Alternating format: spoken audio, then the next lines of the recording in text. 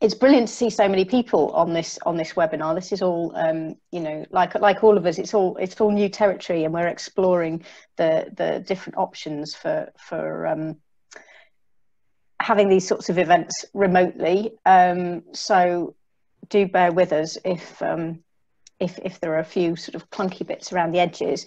But the idea for doing this this session arose partly from conversations that we've been having as part of a project that MOLA are undertaking, and CIfA is a partner on, to revise the 2008 Syria Construction Industry Research and Information Association publication called Archaeology and Development, a Good Practice Guide to Managing Risk and Maximising Benefit. And I don't know if you're all familiar with that, but it's a good publication, but it's due a thorough revision and bringing up to date. And one of our speakers today, Caroline Raynor, is on the project steering group for that project.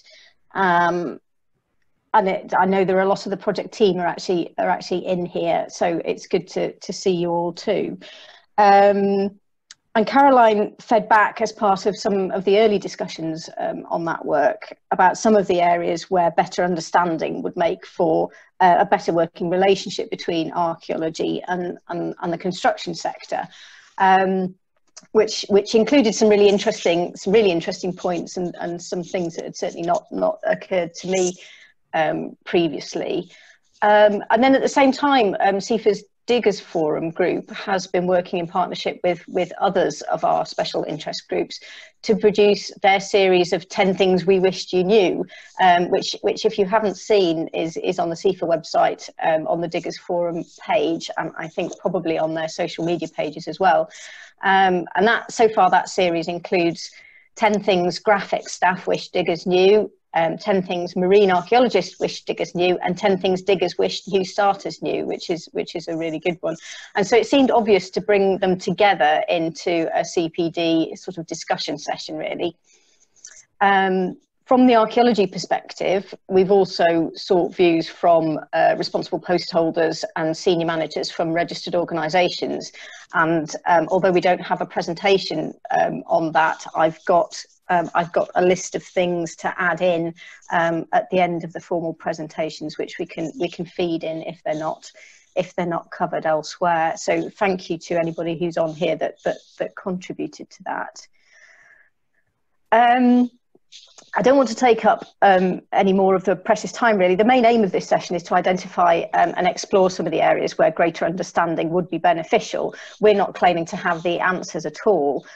So I hope that you'll find it useful as individuals and for your organisations.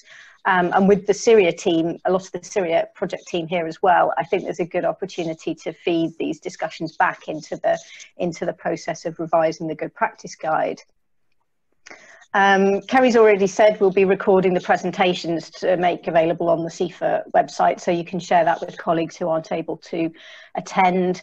The recording of the discussion sessions is just for our note-taking purposes, so that we can make sure that we capture key issues and learning points, which can also go on to inform our programme of communications with client sector bodies, and also potentially feed into future CPD events. So we're lucky to have two presentations to start us off and to get the discussion going. I think many of you will know Caroline Raynor from Costain, who's presenting on the 10 things that the construction industry wishes we knew. And we also have Martyn Cooper here, who is archaeology and heritage consultant with MacDonald and also on the Diggers Forum committee, who will tell us what diggers wish the construction industry knew about archaeology. So on that note, I will hand over to Caroline to start off with the presentation. Well, thanks very much for inviting me to talk today. It's really exciting to be able to have this discussion and also get the responses from people as well. So to hear the opposite side of the coin and talk about what archaeologists wish the construction industry knew. I suppose I need to start with an introduction. I'm Caroline, I'm the project manager for Costain. So I'm here talking as a representative of Costain and the construction industry, but I'm not here to represent the views of the entire construction industry. All I've done is solicit views and opinions from within my 3,000 people strong company across a range of different disciplines, and ask them what they wanted to communicate. So I'm not here to represent the entire construction industry by any stretch of the imagination, just a viewpoint from Costain's corner of the world. And we do deal with archaeology on a lot of our sites, something we're very familiar with. I am also an archaeologist, so I'm Costain's lead archaeologist, but for the purposes of this discussion, I'll be wearing my construction manager's hat, which is kind of my day-to-day job. So I run construction sites for Costain. Okay, so if we go to the first slide. I think this is probably an obvious one, but we wanted to set it out in a slightly different language. So health and safety it's not something that is a good to have, it's not a nice to have, and it's not a principal aim or objective, it's a value, because fundamentally our values don't change. As people, we hold a set of values and they don't change, but priorities change, which is why we try to step away from saying that health and safety is a priority. It's not a priority, it's a core value, and it sits at the heart of everything we do in the construction industry. And it sits at the front of every statement and every document that we produce, regardless of whether or not that document or statement is actually about health and safety in the first instance. And it also gets discussed in every meeting as well, so we have safety moments and values moments, that kind of thing. It's something that we are clear, I hope we are clear when we invite people to tender for contracts and to be part of our team, that it is the most important thing. The fact that everybody comes to work and goes home safely every day, at the end of every day, is the #1 driver. Yes, we need to build. Yes, we're here to construct. We're here to deliver a product. But safety is our primary value. Okay, next slide. The next thing that came up was contracts in NEC.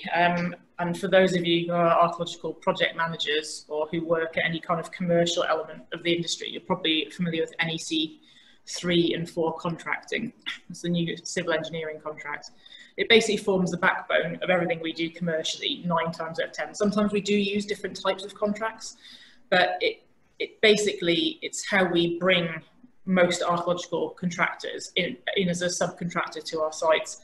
And we often find that we have a certain series of terms and terminology that are used that relates to NEC. And if archaeology and archaeological project managers as a whole were able to experience and become more fluent in the language that is present in NEC, and it's a lot of books and it's very complicated and time consuming, frankly not always that interesting, I'll be honest with you, but if we were able to share a common language based around contracts at NEC, it would give us an additional shared language to problem solve. And you'll see that shared languages is a theme, and shared terminology is a theme that will come out throughout the duration of this presentation, and I hope this discussion, because ultimately how we do things better is all about communicating effectively and not leaving any gaps or assumptions, people assuming that something might happen or someone has understood something when in fact they may not, because our languages and our terminologies are very different in 2 different worlds. Next slide, please. Planning and program is also something that is another language. It's another way of expressing our aims, our objectives, our timescales, and how we want to deliver works. And again, a lot of this is not always immediately communicated in the most direct way to archaeological subcontractors, but it sits within this overarching behemoth of a project program. And we tend to use P6, Primavera 6. It's an expensive computer program to acquire, and it's tricky to learn to use, but it's a very effective way of modeling activities, showing logic links, demonstrating how all the activities that happen on a construction site fit together and where archaeology sits within that wider framework of activities. When we ask for archaeological plans, so by which I don't mean scale drawings, but actual plans of how the works will happen, a lot of the time these are presented in a way that isn't P6, and it means that they can't automatically be aligned with our project program, and lots of other stuff has to happen to allow people to understand this. And sometimes information gets lost along the way because, again, we're not using the same digital tools, and we're not using the same common language and terms to express our needs, our wants, our aims, and our requirements.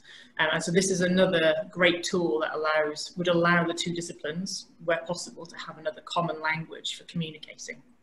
It's very beneficial to allow us to work collaboratively and look for innovation, look for time saving, and allow us to deliver the best quality product to the clients, but also allow the construction team to get on with what they need to do, whilst understanding how, when, and why archaeologists need to do their work. Okay, next slide, please.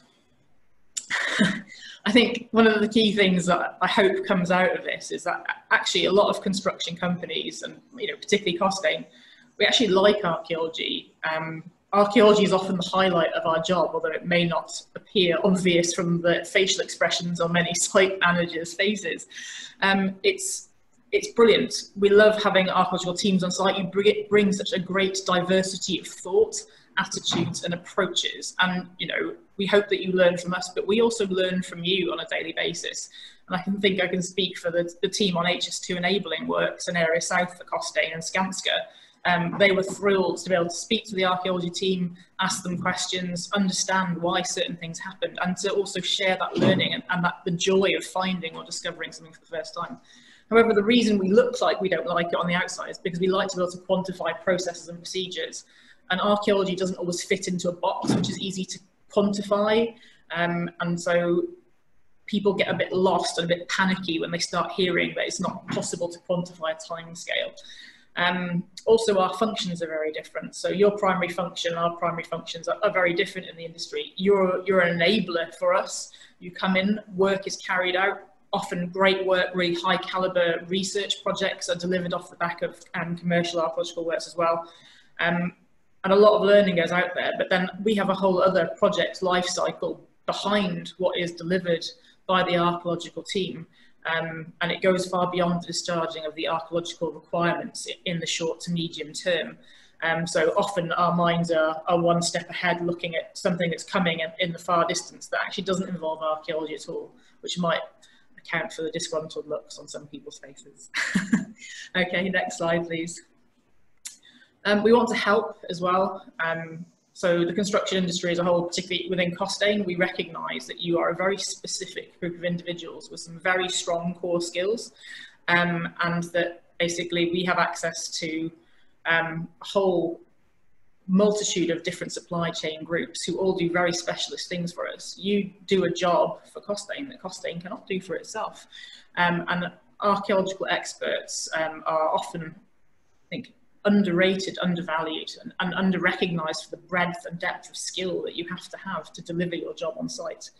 However, whilst you are highly skilled experts, sometimes the construction industry does things that would also benefit your industry, and we want to help. So when we see something happening that we think could perhaps be done slightly differently or more efficiently, or perhaps a change to your processes by bringing in new technologies that we have access to, we're not meddling, but we want to share the benefit of that experience and provide a fresh pair of eyes, even if those eyes don't belong to trained heritage and archaeological professionals. Next slide. Oh, sorry. That's great, thank you.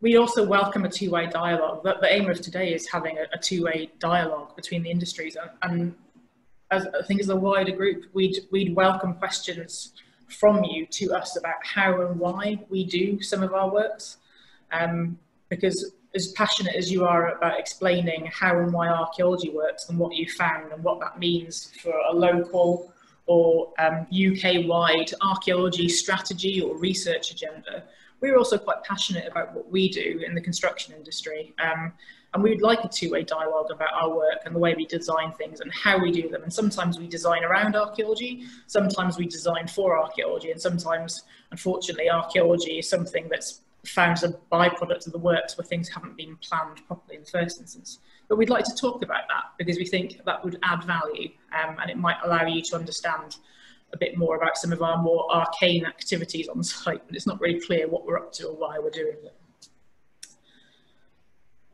Next slide, please.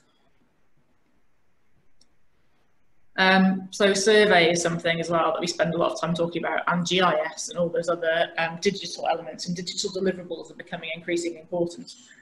You may have noticed on some of our linear route projects that we use different survey grids to you.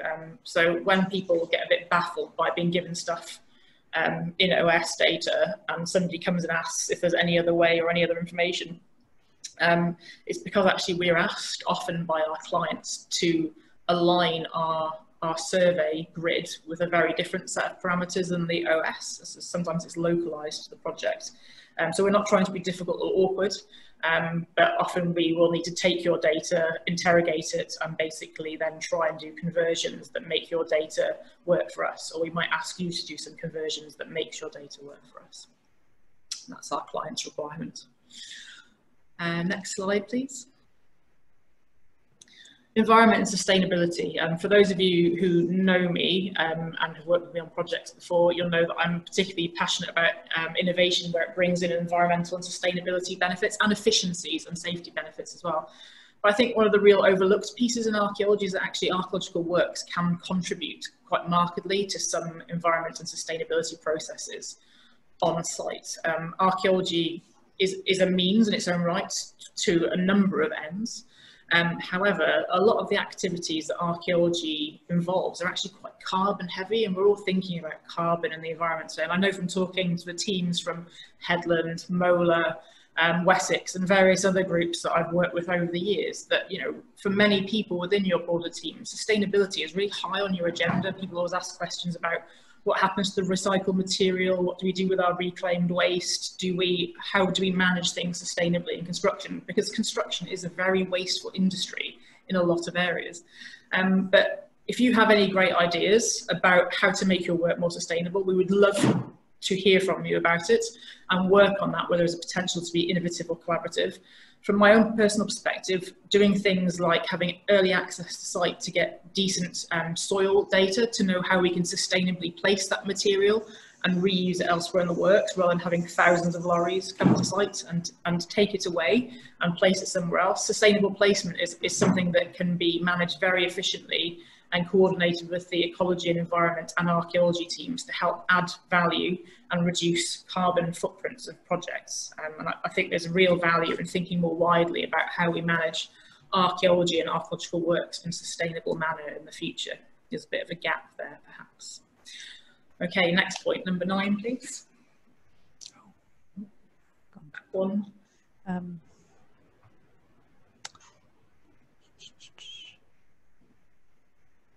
Okay, occupational health. Again, this is something that we've talked about at a number of sites recently.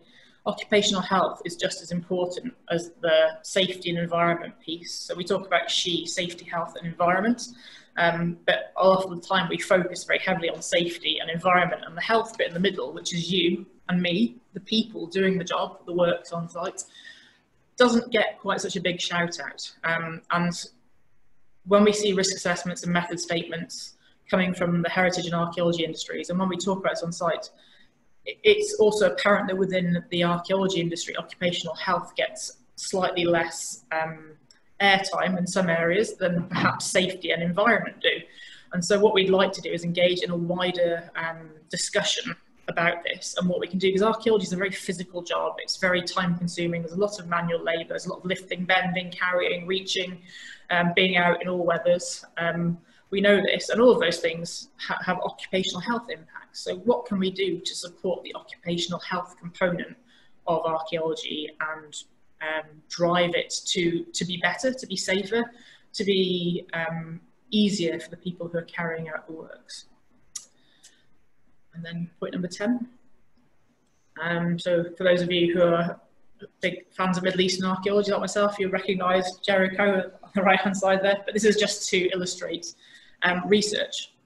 So a lot of the time people understand that archaeological work happens and construction teams see it happen on site. So they see people physically come to site, half section features, dig ditches, record, survey, photograph, use LiDAR and all sorts of other technologies. But a lot of the time they don't get a viewpoint on what that wider data collection is leading to or contributing to in a wider world. And I think, again, communicating that is really important. You do it very well, but unfortunately sometimes we're not great receptors perhaps. And we are interested in what goes on sites, what is found and what it tells us about human history in the past. So perhaps working together to allow more information about the research that's being done at the same time that the archaeological works are being delivered would be beneficial to the site teams as well, because the more people we can interest in archaeology, the better we can deliver our works on site, and the more questions we ask and the more information we share, the better it is for everybody.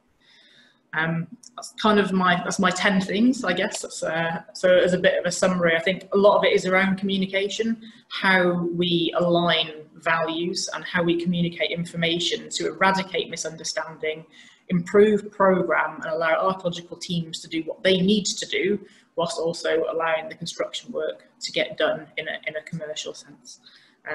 But hope that's been an interesting viewpoint, and that information I've given you today came from project directors, health and safety people, occupational health, planners and the commercial team, because those were all the people I solicited for opinions on what they'd like to know and what sort of things they'd like to have a dialogue on.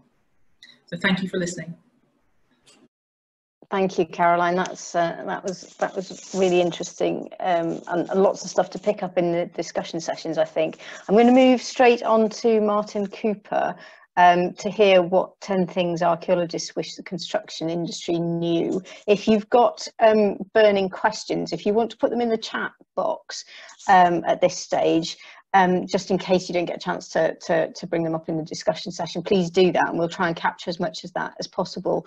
If we can't discuss everything today, then we can pick that up either in later events or in the notes that we put out at the end of this.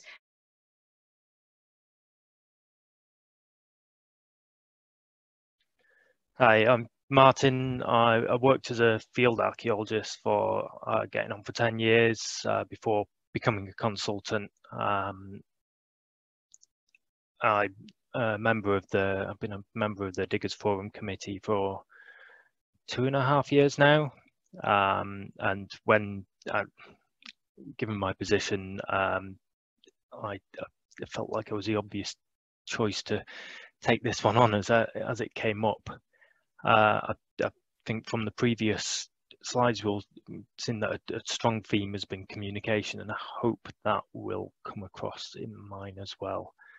I'd say the biggest tricks for me putting this together were to not do it as a consultant, make sure I was writing from a digger's perspective, and B, just trying to nail the audience down, who exactly these are aimed at. I think there's a bit of a mix between people running construction sites overall and designing them and the people who are actually on site at the same time. So hopefully there's a bit of a balance between the two coming across in this.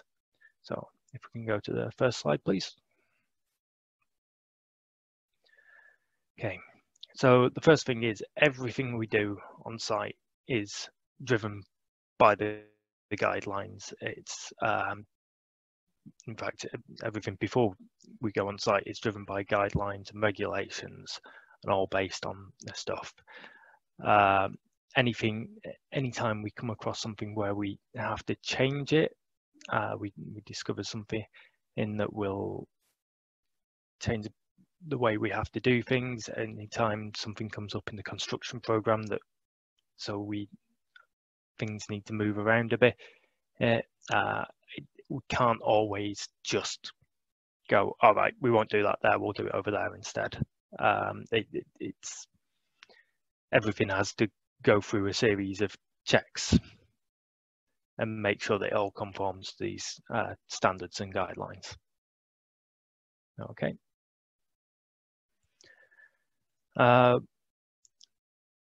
lot of the time, there's often from people on site, you get, what are you looking for, what have you found, and people expect to find artifacts, burials, things like that, actual things you can pick up, when sometimes it's not always that obvious. It's ditches, pits, post holes, and structures.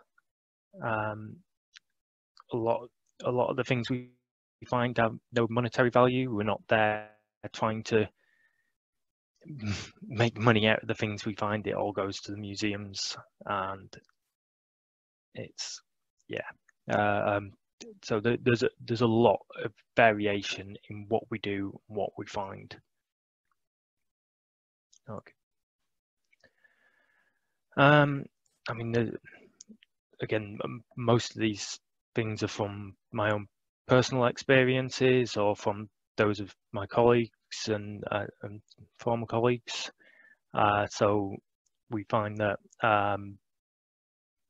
sometimes if you're working on a construction site, the amount of PPE, the specific PPE, doesn't really fit with what we're trying to do.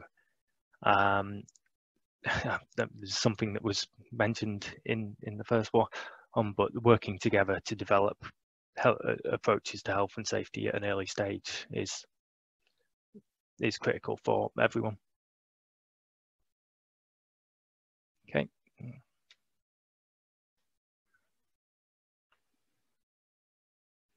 And following on from that, there's often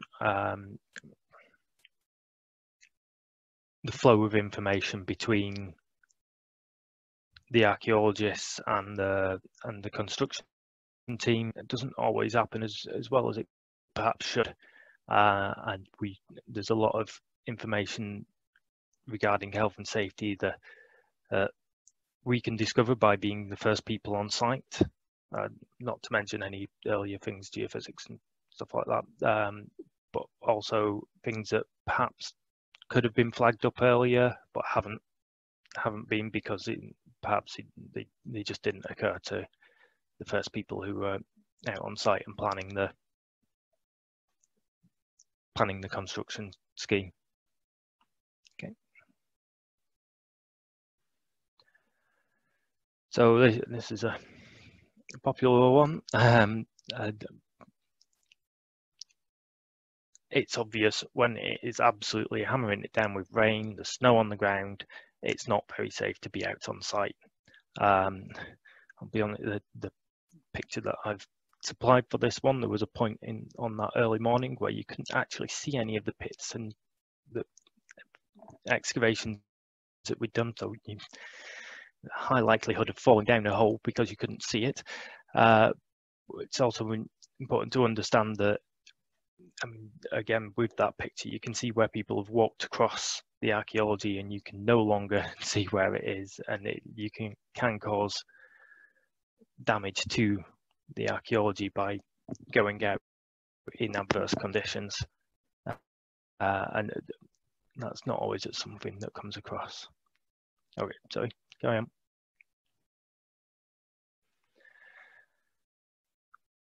Again, this is one where I stray slightly into my consultancy role, but also, I mean, something that's been a lot better from when I started in archaeology to now. That's something that's vastly improved, but also in the light of recent statements and other things, it is very much key that people understand we're there to perform a role and to do our jobs. We are a necessary phase of construction, and so long as it's planned right and so long as communication is continued, there's no reason we should uphold a program or cause any major issues. Okay. And this is one that I put in myself, but was very keenly backed by other members of the Diggers Forum. It's how we can promote it. HS2 does a very good job. I know Wessex do regular webinars and stuff showing what they found and how they found it, and people actually talking about it. And the more we can push these kind of things, the more archaeology can be good for developments. It can really shine a positive light on what's going on, and really have, you know, a good community, add good community value to the project as a whole. So this one, I think often more at those on site, we work in a field that is not particularly well paid.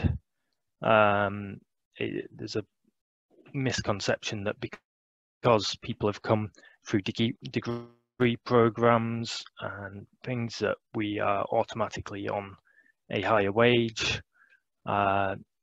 whereas again, has improved in the last few years. I mean, 5 years ago I was on substantially less than that, what is now the minimum for site staff. As a supervisor, I was on substantially less than that. However, you know, it's still at the lower end of things. We are quite often the lowest paid people on site, and we, you know, when people complain about archaeology being expensive and things, you know,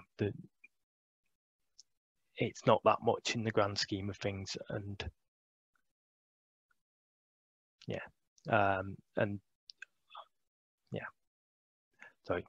Also the short-term nature of sites, and contracts, job security, you know, as we've seen recently and multiple times in the past, things can just stop very suddenly. Okay.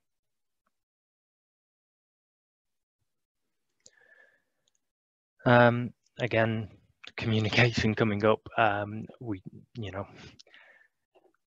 it can seem like we are sitting in a ditch, not doing a great deal, and when we're actually recording everything, a lot of the processes can be quite slow and time consuming, and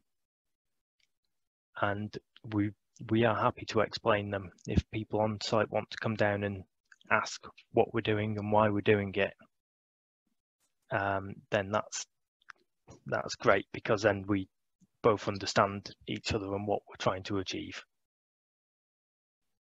Okay. And following on from that, it is as much as we can do a lot of digital recording now, a lot of the things we do to identify sites and deal with sites are becoming more and more digital. It's still always going to be a manual labour thing. It's always going to be someone swinging a mattock and digging with a trowel. And unfortunately, it's highly unlikely we'll ever get to a point where we've got some machines or digital techniques we can use to entirely excavate and record things. Okay, that's my 10.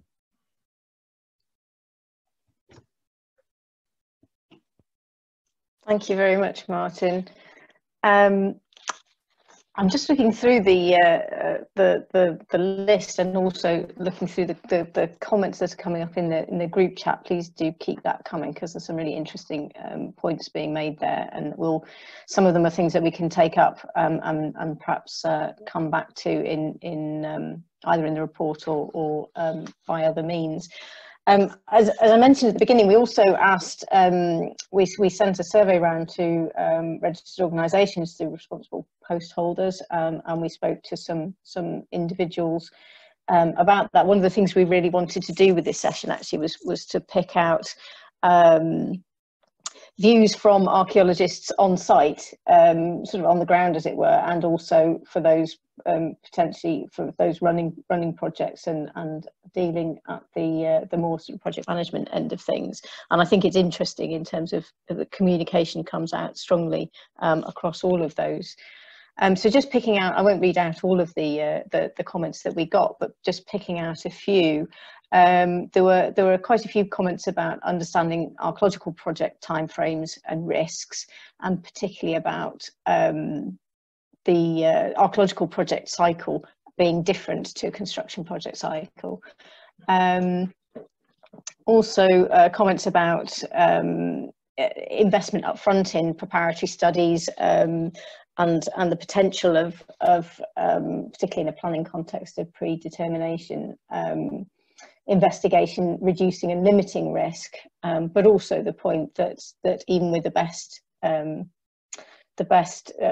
preparation and predetermination information, the risk of unforeseen and unforeseeable discoveries can never be completely reduced. We had some interesting points about understanding the construction, on the construction side, being properly informed about the nature of the archaeological works required, and where the obligation for archaeological mitigation actually rests. And also understanding about the different competencies that archaeological organisations and individuals will have. There was a point about main contractors or developers, clients needing to satisfy themselves that their archaeological subcontractors have the relevant competencies for the tasks in hand and for the sort of archaeology that might be encountered. What else did we have on here? Yeah, the really interesting point about the need for better definition and articulation of public value and public benefit within archaeological objectives. And I think that comes back to quite a few of the points that Martyn's raised about actually understanding what the point of the archaeological work is, and where that fits into a public value and public benefit framework. There were comments also about that archaeologists record buildings and don't just excavate holes in the ground, that geophysicists, if brought in early enough, can do more to facilitate planning and development than just service archaeological requirements, and also that even experienced consultants don't have a magic wand that can simply make the problem go away. So I don't think I want to add too much more to that. We will go into breakout rooms now, and we can pick up some of these issues in discussion. It might just take a little while to get everybody sorted into their various groups, so do bear with that. And then when we come back, there are two things really that we want to think about in terms of feeding back, which are really the sort of the key learning points in a way. So in terms of what you've heard and the discussion we've had, what will you take away from it, and what might you do differently, and what can CIfA do to improve that understanding and in terms of our client sector communications, to facilitate that better understanding between the construction sector and archaeology.